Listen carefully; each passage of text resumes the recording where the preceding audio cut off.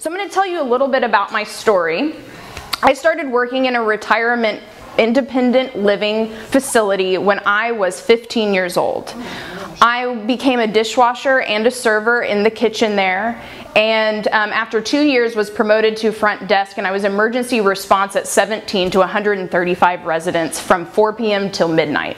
And it was an incredible learning experience. I fell in love immediately with working with older adults. I thought, they have all this wisdom and they don't care what anybody thinks. And I just really love that, and I just really hope that younger people can adopt that earlier on so they can really be themselves, because I think that's where happiness really comes from.